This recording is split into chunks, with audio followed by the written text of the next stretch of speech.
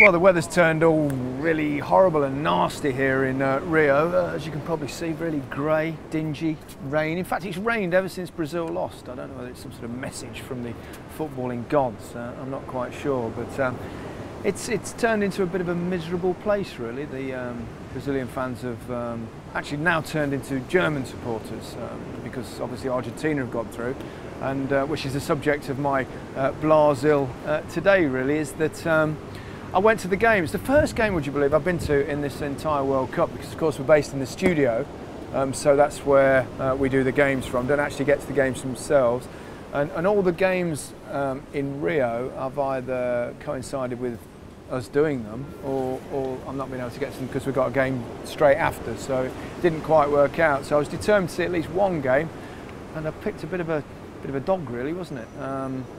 It was funny enough, 4 years ago when I went to the World Cup, I only managed to see one there as well. Similar scenario, studio in Cape Town. The game I got to see was England-Algeria, which was quite possibly the worst game I've ever seen. Even worse, I think, just than Argentina versus Netherlands. But the reason this was so disappointing, of course, is that we've had so many great games at this World Cup, so much great football, and so much entertainment.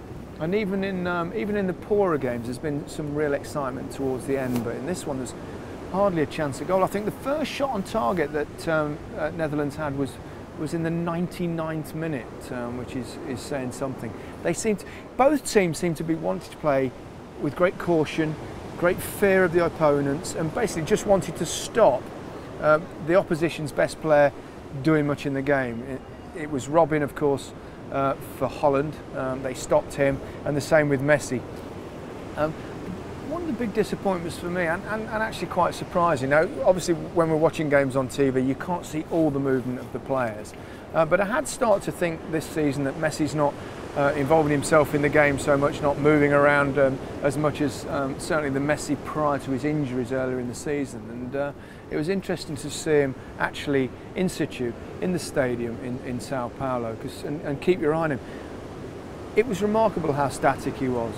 Even when on the occasions, I mean, we all know he drops deep. He likes to drop into that little position a little bit deep, a little bit wide, pick the ball, find a bit of space, pick the ball up and go at players. Well, when he had a man-to-man on him, like De Jong was picking him up a lot of the times, and Martins as well. So it's not easy for him, but I just expected him to make more runs, more movement. Even when on the occasions they did counter-attack down the flanks, he didn't even attempt to get in the penalty area at all, and he never touched the ball once in the box in 120 minutes. So yes, we still see the occasional flickers of genius, don't we? You just want him to get the ball, but I was surprised how little he did to try and get into space to receive the ball.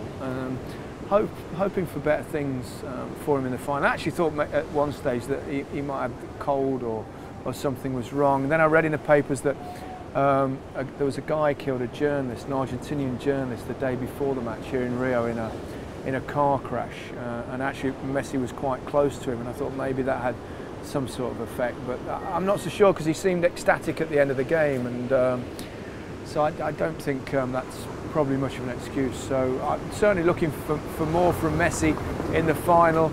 I think it's going to be really difficult for them against Germany. They've somehow stuttered their way through. I think they missed Di Maria a lot.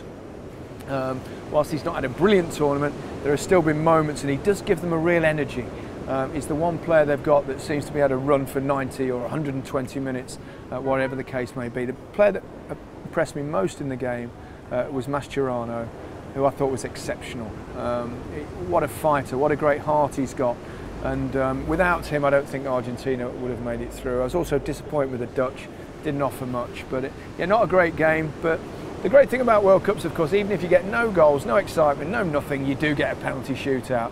I think the final will be a lot better. Germany have been hugely impressive. I know I tipped Argentina from the start, but I'll be massively surprised if I get it right.